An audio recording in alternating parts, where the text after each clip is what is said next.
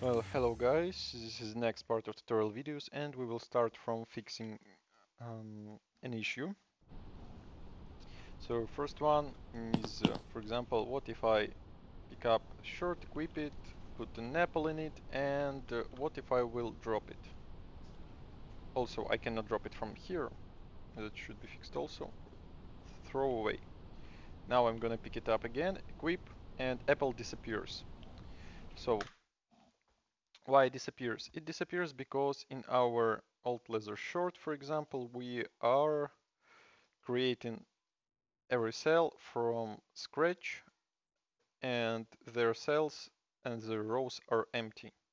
So what do we have to do? We have to open our base class BP container item base, and create a new variable here. Let's create it and let's call it item of type BC container item.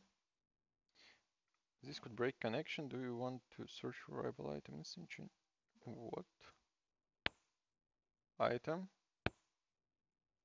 of type BC container item. Well, change variable type. I don't know why it wants to change it here, but okay.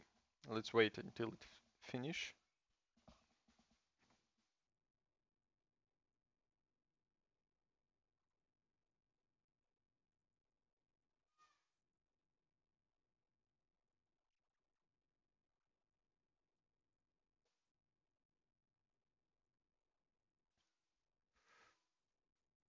So now let's make it instance editable and exposed on spawn and private and replicate it. So now let's open our, for example, old leather short, and here we're gonna check if item is valid. Let's get item. Oh, we can get it because it is private. So let's uncheck private, compile, save. And in short, for example, we're gonna get item, convert to validate get. If it is not valid, then we're gonna create a new one. And if it is valid, then we're gonna copy this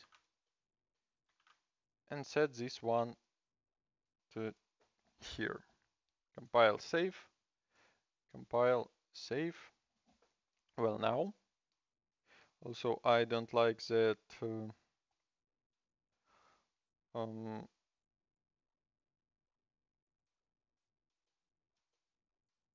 placeholder for short disappears when I'm removing an item.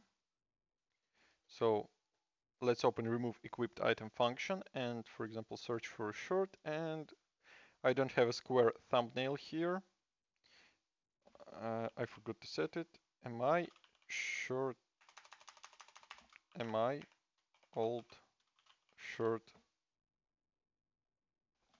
mi old leather short placeholder.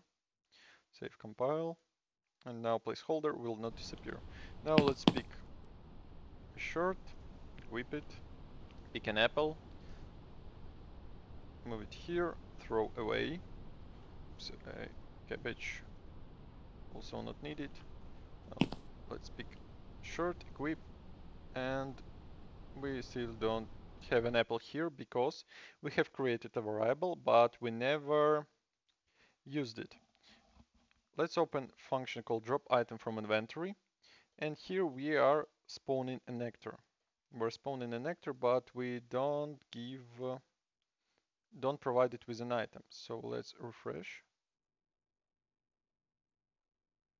BP container item base. Oh, so yeah, we're spawning this actor from here, and let's get this actor and call some function. So let's open it and create this function here. Let's open our BP container item base and create a function called set item. It's gonna set an item, and right after that it's gonna get BPC interactable object and set item. like this. So now we're gonna get this VPC, we're gonna open this function again, get an actor after spawn and call set item. But we cannot do this because we don't know exact type of the sector. So we have to cast to BP, or not even like this. By the way, let's navigate to a place where this BP container item base is located here and create an interface. Let's create a blueprint interface and call it BPI container item. Open it, and here we're gonna rename this function as set item, add an input item of type BC container item. Save, compile. We can close this interface, open our BP container item base. Let's copy everything from here and delete this function. Now let's open class settings, class defaults, and implement, or class settings. Yes, class settings, and implement this interface in this actor. Here in interfaces category, in implemented interfaces, click add and search for your interface, BPI container item. Now in interfaces section, we have set item function. Let's double click on it. It will create as an event. It is an event because it doesn't return us anything. So now let's paste everything here and connect. So why have we done this?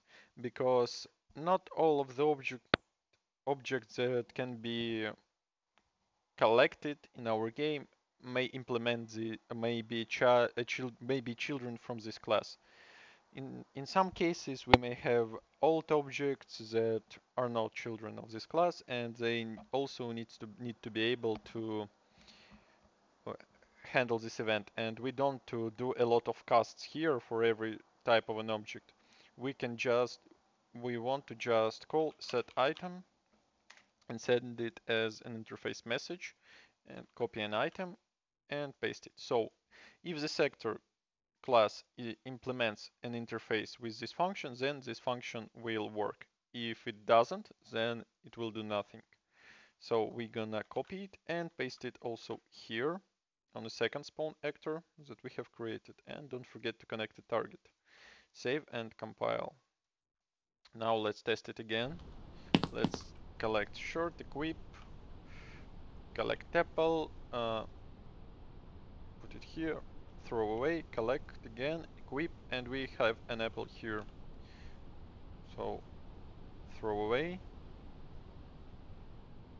equip at the same place as it was before. Well, so that's it for issues, and in the next video we will add a possibility to show actions for an equipped item, because it would be really comfortable if I would be able to de-equip this item with right mouse button click and not to de-equip it like this and then throw away. And we will start implementing opening a container for contained item. Thanks for watching, hope it will help someone.